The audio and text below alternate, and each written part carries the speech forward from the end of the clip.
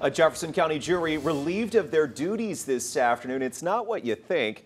A defendant heard the state's case against him and stopped the proceedings and decided to take a plea.